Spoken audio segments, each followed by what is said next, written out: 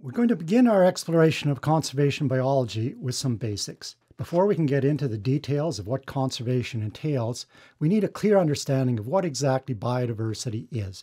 What is the target? We know that biodiversity refers to the variety of life on the planet, but that concept is far too broad to be of much practical value. It's like getting up in the morning and saying you're off to achieve world peace. What does that even mean? What we need to do is break down the concept of biodiversity into components that we can build management objectives around. This first video will provide an introduction to these components. Think of it as a rough first cut. We'll keep on refining these ideas as we proceed, and then by the end of the video series, everything should be crystal clear, I hope. There are three main components to biodiversity: species, of course, entire ecosystems, and genetics. We'll look at each of these in turn. We'll begin with species. What tends to get most attention are cute fuzzy mammals and other vertebrates. But it's actually insects and plants and fungi and crustaceans and such that make up the vast majority of species. Vertebrates, which get most attention and most conservation resources, they only account for roughly 3% of all species. Question: is it right to prioritize some species over others? Or should we be treating them essentially equally? And who gets to decide these kind of things anyway? These are important questions, and they get to the heart of what conservation's all about. We'll consider them in a lot more detail in upcoming lectures. Moving on now to measuring biodiversity, the most basic measure is referred to as species richness, which is simply the count of the number of different species in a given area. And if you're in the Amazon, you have a lot of counting to do.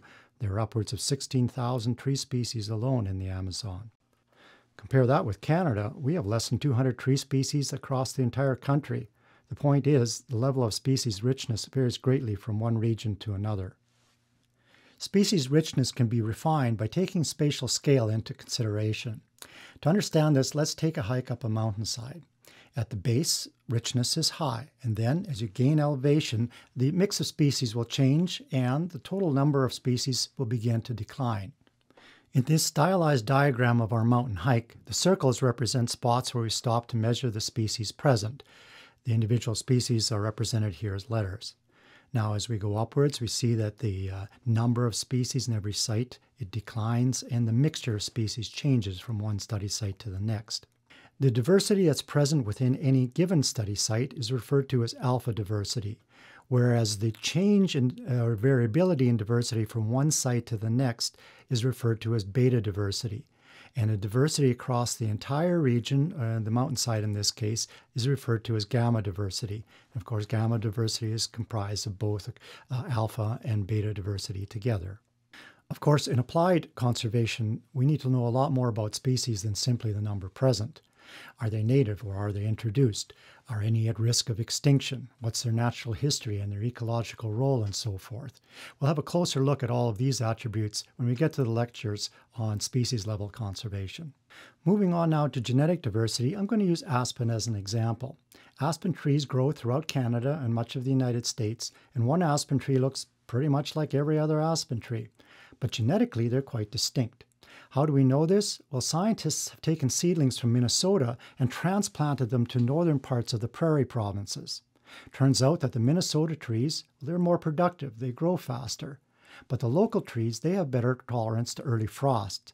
So the take-home message is that animals and plants, even if they look identical, they have genetic adaptations that are tailored to local conditions. And those adaptations are important to maintain as part of our conservation efforts. Genetic variability within populations is also of concern to conservationists, especially when working with endangered species. This is a picture of a swift fox that was raised in a captive rearing facility in preparation for release back onto the Canadian prairies where they had been extirpated. When working with small populations like this, it's important to avoid inbreeding and the loss of genetic variance amongst individuals. Otherwise, this can lead to a loss of fitness. Turning finally to ecosystem diversity, we're faced with the challenge of defining what exactly it is that we're trying to measure. Think back to our virtual hike up the mountainside. We began at the bottom in one type of ecosystem, but then ended up in something completely different at the top. Yet nowhere along the trail was there a line demarcating the transition from one to the other. The reality is that many ecosystems transition imperceptibly from one to the next.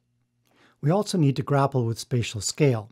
In this picture, you could say we're dealing with a wetland ecosystem adjacent to a grassland ecosystem. However, at a different spatial scale, you might say we're dealing with a prairie pothole ecosystem comprised of a mixture of wetlands and grasslands. In practice, we define ecosystems on the basis of features that are important to us. For example, a forestry company might classify its landscape on the basis of forest stand type, whereas a fisheries manager might use watersheds defined at multiple scales. For terrestrial conservation planning, the most important system of ecological classification is the National Ecological Framework. What we're seeing here is the coarsest level of classification referred to as ecozones.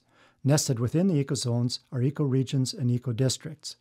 Individual zones are defined on the basis of landforms, major soil types, climate, and so forth, together with the characteristic vegetation associated with those features. Ecosystem diversity can also be described in terms of the variability and complexity within individual ecosystems. This has both a vertical dimension, as shown in the tree on the left, and a horizontal dimension, as shown in the patterns on the right. The three metrics that we use to describe this diversity are composition, that is, what are the species present in a given area, structure, how are those species arranged in three-dimensional space, and function, what are the characteristic processes of this ecosystem. Well, that's it for our introduction to biodiversity, but we'll be revisiting all of these topics in more of an applied context when we get to the chapters on species and ecosystem conservation, so stay tuned.